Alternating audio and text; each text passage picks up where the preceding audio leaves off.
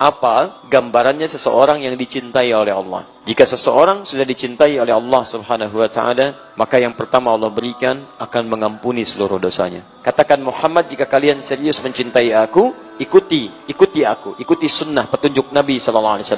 Maka Allah akan cintai kalian. Kalau kita sudah dicintai oleh Allah, maka dosa digugurkan. Kalau dosa digugurkan, berarti peluang-peluang berbuat kotor sudah tidak ada. Yang ada yang baik-baik saja. Ada penjagaan Allah di situ. Ini ciri orang yang dosanya diampuni, jadi kotoran-kotoran dari dosa itu sudah nggak ada. Makanya ketika dia bertobat, tobat itu kembali ke jalan yang baik, kembali ke jalan yang benar, ke tobat. Seperti gambaran di Quran surah keempat ayat 17 sampai dengan 18. Ketika dia bersegera tobat dari dosanya, cirinya apa? Salah satunya selain mengakui dosa, menyesalinya dan meninggalkannya.